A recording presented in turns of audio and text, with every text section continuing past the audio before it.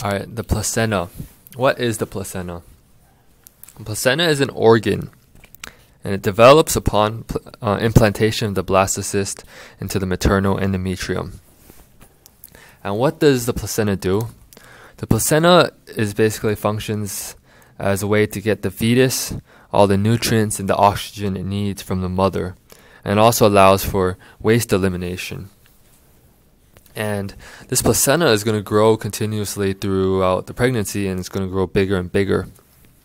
So let's take a closer look at the placenta, and first we'll look at the baby. You see its umbilical cord, which is what connects to the placenta, and that's how it gets all that nutrients and oxygen and gets rid of all that waste.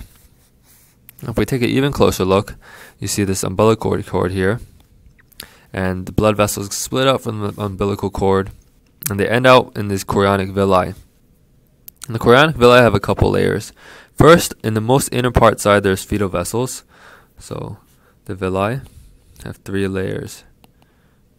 From inside is vessels, and number 2 is the cytotrophoblast. And I don't think these are too important, but just know that they are there in this layer. And in the outermost layer, right above the cytotrophoblast, are the syncytial trophoblast.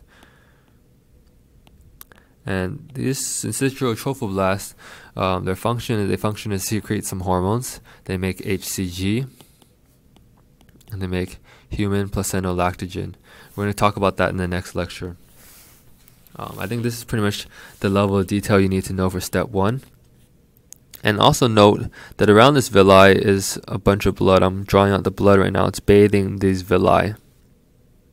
Okay, and this is how the villi will take up oxygen and nutrients from this blood. That is the maternal blood bathing the villi. And it's going to get rid of, it's going to dump its waste into this blood, and this blood is going to be sucked up by the uterine veins. And note that the placenta is implanted in this area called the decidua. It's part of the uterine endometrium. And note, it does not attach, the villi themselves do not attach to the myometrium, okay? They do not attach there, they attach to the decidua. This will be a little bit relevant a little bit later, we'll see why. Alright, so that's it for the placental anatomy.